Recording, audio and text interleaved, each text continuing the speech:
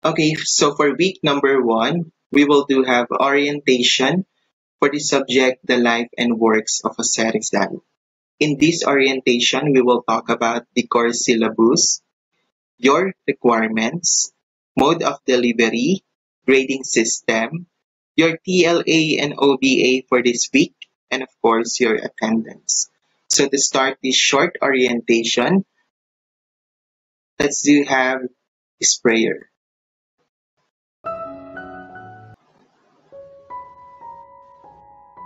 Let us all remember that we are in the most holy presence of God. In the name of the Father, the Son, the Holy Spirit. Amen.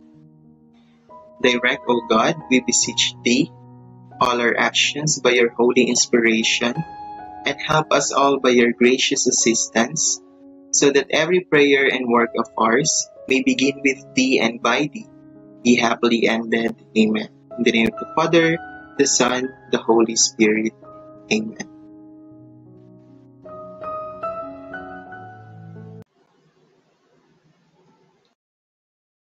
Okay, so first of all, I would like to welcome you again to Cavite State University, General Trias City Campus, and welcome to academic year 2020 to 2021. So, since you are already a third year and a fourth year college student, nafe-feel niyo na ba yung graduation or mas nafe-feel natin yung pressure? Okay. So I also like to introduce again myself. I am Mr. John Riel Banzon Labiang, but you can call me Sir Riel. Okay. So I don't want to introduce myself more to you, so that's for you to find out. Bigay ko na lang yung consultation hours ko. So in case na may mga questions kayo regarding sa activity or even in lesson, so pwede nyo akong kontakin sa time na to. So every Thursday, so from 2 o'clock p.m. to 4 o'clock p.m. Yan. Take note nyo na lang tong consultation schedule ko. Okay, next. So, meron din tayong guidance and counseling program. So, if you need help or you need someone to talk to when it comes to your mental health, so pwede nyo naman kaming kontakin. So, my consultation schedule every Monday from 6 o'clock p.m. to 8 o'clock p.m. If you are not available sa day and time na to, pwede nyong kontakin yung ibang mga guidance facilitators natin. Okay? So now, let us proceed with our main topic, which is the course overview. So this is very important for you to know. Okay, now let us proceed with the course syllabus. So before we proceed to discuss this course syllabus, let's have your attendance first. So please comment down below your full name, sample, your full name, and then your course and section. Okay. So, para saan ba si course syllabus? So, si course syllabus yung magiging guide natin for the whole semester. So, anong week na tayo? What will be our topic? What is our activity? What is our OBA? Kailan siya ipapasa? So, very important na magkaroon kayo ng course syllabus. After na mapanood tong orientation na to, I want you na pumunta dun sa FD group natin. I will upload the copy of course syllabus. That's for you to download it and then may guide kayo for the whole semester. Okay. So let us proceed with the course syllabus. So Cavite State University, General Trias City Campus, Department of Arts and Sciences, course syllabus for first semester, academic year 2020 to 2021, with the course code GNED 9 and the course title The Life and Works of Jose Rizal. Type, Lecture, Credit Units 3. So tuturuan ko kayo kung paano nyo i-check kung ano yung gagawin natin every week. So course description, as mandated by Republic Act 1425. This course covers the life and works of the country's national hero Jose Rizal. Among the topics covered are Rizal's biography and his writings, particularly novels Noli Me Tangere and El Filibusterismo, some of his essays and various correspondence. Prerequisites, none. So in case na ibagsak nyo, si GNED 9 automatic, pwede nyo naman siyang kunin kung kailan siya available, siguro by next semester. Okay, so let us proceed dito. So here is our course coverage. So check nyo lang to, very important. Week number, kung makakita kayo dito ng 2 to 3, ibig sabihin, 2 weeks natin siyang aaralin or gagawin. So intended learning outcomes, do not forget the ILO. Ito yung kailangan ma-meet ng isang estudyante. Topic, what will be our topic for this week? Teaching and learning activities or the TLA. Ano yung gagawin nating activity? Mode of delivery. So mamimili kayo between module or online. Later, I will explain to you if much better ang module or online. Next, we have resources needed, outcomes-based assessment or OBA, and due date of submission of output. I just want to remind you about the TLA and OBA. Ano bang pinagkapareho at ano bang pinagkaiba nilang dalawa? When we talk about the TLA, siya yung gagawin mo. Siya yung magsasabi kung ano yung gagawin mo. Kumbaga, sinasabi natin as your instructions or your directions, something like that. And of course, we have OBA. When we talk about OBA, ano yung ipapasa mo kay teacher? So si OBA, siya yung i-gradean ni instructor. For example, in week number 1, ito yung ILO natin. So after the completion of the chapter, students will able to introduce oneself to the class, list down expectations for the course, remember course requirements and regulations in the new normal of module-based learning. So what will be our topic? Of course, ito yung ginagawa natin ngayon, introduction of the course, such as the course overview and also your requirements. What will be our TLA? Yan, pwede tayong mag-modular orientation for self-paced learning or virtual orientation of the course via Zoom. Pero yung ginawa ko ngayon, para mabalikan nyo, mapaulit-ulit nyo, or mas maintindihan nyo, nag-record na lang ako ng video to be uploaded in YouTube. So, anytime pwede nyo siyang balikan. So, regarding naman sa mode of delivery, so dalawa lang naman yan. Number 1, pipiliin nyo yung module or pipiliin nyo yung online. Pero may suggestion sa inyo, much better ang online. Why? When we talk about the module, kailangan mo pumunta ng school. Kukunin mo yung module natin. And then after that, babasahin mo siya. Tapos, gagawin mo yung activity at ipapasa mo rin yung activity online. So since lahat tayo ay mabibigyan ng Gmail or account sa LMS ng CBSU main, so yun yung gagamitin nyo na pagpapasa ng mga requirements. So parang in case nag-online ka din, pero pinagkaiba nila, kukunin mo lang yung lesson materials sa school, sa CBSU. So, kukunin mo siya every Thursday, my consultation schedule from 2 o'clock p.m. to 4 o'clock p.m. Unlike in online, na once na i-download siya, yung materials ni instructor, automatic pwede mo na siyang i-upload and then i-save mo siya sa drive mo, basahin mo, gawin mo yung activity, ipasa mo sa LMS. Okay? Pero it's up to you pa rin kung gusto nyo ng module or online. Next tayo. So, what will be your OBA? Nakalagay dyan, you need to have 1-page reflection paper for your attendance. So, sir, paano namin siya ipapasa? Gmail? Sa messenger mo? Sige, papadaliin ko na lang yung trabaho niyo with this one.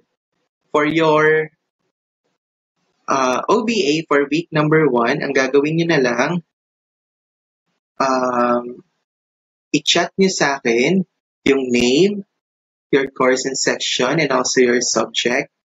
And then after that, answer nyo lang yung TLA na i-discuss ko later. So, bibigyan ko kayo ng copy kung ano yung sasagutan nyo. Your reflection paper for week number 1. Okay, so chat na lang siya. Hindi na kayo magta-type sa Microsoft or hindi na kayo magsusulat sa papel. Chat nyo na lang for week number 1 lang muna. So, due date of submission, 2 days after the meeting. So, probably, ang magiging due date natin dito, sa Wednesday, Friday hanggang Friday. Once na mag-submit kayo sa Messenger ng one-page reflection paper nyo, isasama nyo rin yung registration form. Maliwanag? Okay. Again, do not forget week number, ILO, topic, activity, and OBA. Very important din ang deadline ng submission. Next tayo, for week number 2, let's make it very short, okay? So this is our ILO. After the completion of the chapter, students will be able to, number 1, explain the history of Rizal law and its importance. Number 2, critically assess the effectiveness of the Rizal courts. So your topic, Republic Act 1425 for week number 2. So this will be next week. What will be our activity? So fishbone diagram, history of Rizal's law. So what will be your OBA? So ito yung ipapasa nyo sa akin. Fishbone diagram. Gagawin nyo siya for 1 week. Ipapasa nyo siya end of week 2. So pwede kayong magpasa. Kung ang ating class schedule ay Wednesday, pwede nyo siyang ipasa ng Thursday, Friday, Saturday, Sunday, Monday, Tuesday, hanggang Wednesday ulit. Okay? So mahaba yung time natin for you to have this activity. Next, for week 3, ano naman yung pag-aaralan natin? The Philippines in the 19th century as Rizal's context.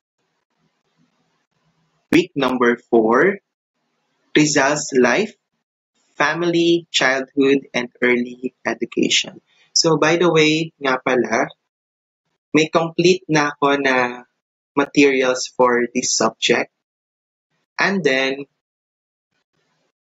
meron akong English and Filipino version. So, naisip ko talaga up until now if English or Filipino yung gagamitin nating medium. But since yung nasa course syllabus natin ay English, automatic, yung magiging exam natin dito ay English version. And magbibigay ako ng module sa inyo na English version also. Pero most of them na mga instructors, mas pinipili nila yung Filipino kung paano ituturo ang Rizal. Because Rizal is Filipino. And aside from that, mas masarap siyang basahin kung Filipino language yung gagamitin natin. Okay? So, I think I will give you both na lang. Bibigay ako sa inyo ng English version and bibigay ako sa inyo ng Filipino version. Pero, when we have our exam, English version yung gagamitin natin. Okay?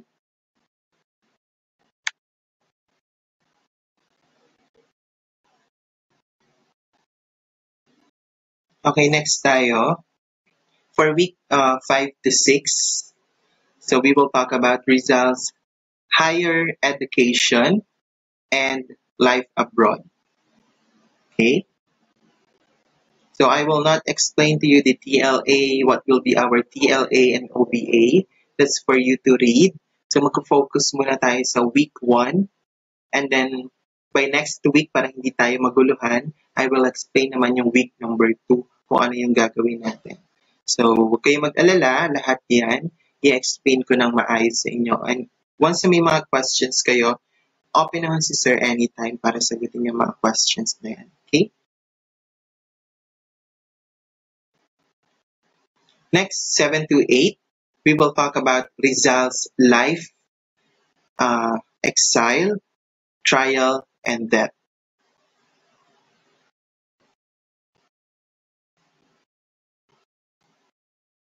And then in week number 9, we will do have online midterm examination. So, mag-exam na tayo. I think we will do have LMS na din dito. So, inaayos pa yung account nyo, pero lahat kayo magkakaroon tayo ng access sa LMS ng CBSU Main. Next, so week number 10, annotation of Antonio Morga's Successes de las Islas Filipinas. In week number 11, we will talk about Noli Me Tangere. In week number 13 to 14, El Filibusterismo. 15, The Philippines a Century Hence. 16, Jose Rizal and Philippine Nationalism and National Symbol. And week number 17, Jose Rizal and Philippine Nationalism, Bayani and Kabayanihan. Okay. And last, in week number 18, we will do have final examination, I think via Zoom to. So, magkakaroon tayo ng debate. If Rizal versus Bonifacio as their national hero and why. Okay, so you need to have your research na din kung sino yung pipiliin nyo between Rizal or Bonifacio. Siguro bunutan tayo to this one. Okay? So next natin, the grading system. So what will be our grading system? So same pa rin siya, 50% for midterm and 50% for finals. Activity, 20%. Portfolio, okay, this will be your project. Okay, later on, I will explain to you what will be your project. I will make it simple, very simple. Kasi due to pandemic, of course, kailangan natin pasimplihan lahat ng bagay. So, 10%, your midterm exam will be 20%. Activity for finals, 20%. Portfolio, 10%. Or project. Midterm exam will be 20%. A total of 50%. So, 50 plus 50 is equal to 100. Okay. So, for standard transmutation table for all courses, so once na mabigyan ko kayo ng 1, that is 96.7 to 100. 1.25, 93.4 to 96.6. 1.50, 90.1 to 93.30. 1.75 is 86.7 to 90. DOS, that is 83.4 to 86.6. 2.25, that is 80.1 to 83.3. 2.50, 76.7 to 80. 2.75, 73.4 to 76.6. Tres, that is 70 to 73.3. So 3 ay 70%. So this will be our passing, passing score natin, passing percentage natin. And then below 50 will be 5. Hindi ako nagbibigay ng 4. Okay, that is INC, incomplete. Meron ka lang need na ipasa para maging 70%. Okay? So, yun. So, let's talk about the TLA na. Di ba sabi ko sa inyo, i-chat nyo na lang sa akin. So, lagay nyo yung name, course, and section. And also, pakisama dito yung subject natin. SOCS 6 or GNET 9, the life and works of Jose Rizal. So, for this one, copy and paste tayo and then, yeah. So, copy natin to. What are your expectations on the subject? what are your expectations on your instructor? Siyempre sa akin.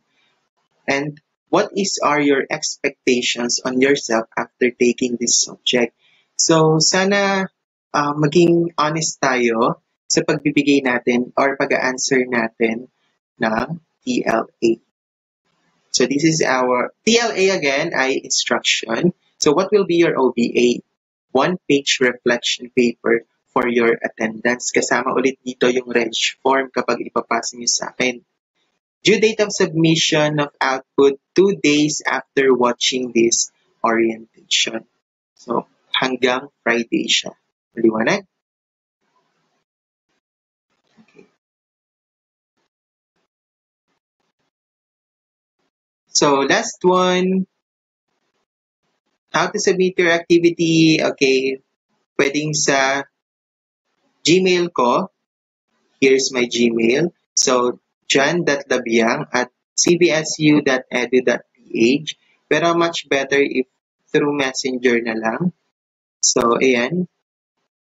So, I hope na nasa GC kayo para updated kayo. And andun kayo sa FB group. So, after ma-watch tong orientation ito, make sure na nag-comment down below ka for your attendance. Na ipasa mo yung TLA mo or yung OBA mo. And last one, after yung mapanood tong orientation na to, video orientation na to, magpo-post ako sa FB group and then comment naman kayo ng one question na gusto nyong itanong sa akin. Okay? So, hindi na siya sa GC kasi matatabunan lang. Doon na lang. So, for that, may attendance na kayo for week number 1. So, kahit anong question, siguro, halimbawa mga, Sir, magbibigay po ba kayo ng, i-extend niyo po ba yung time in case na ganito and etc. Kayo na bahala sa question. Okay? So, yun lang for this orientation. Iwan ko na lang sa inyo to. So, keep learning, embrace new experiences, see opportunities, and also surprise yourself. So, thank you and God bless. So, good luck. I hope na kahit na malayo tayo sa isa't isa, I hope na ginagawa nyo yung mga activities na ibibigay ni Sir. Okay? So, iwasan natin yung copy and paste na lang lagi. So, to end this short orientation, let's have the CBSU hymn.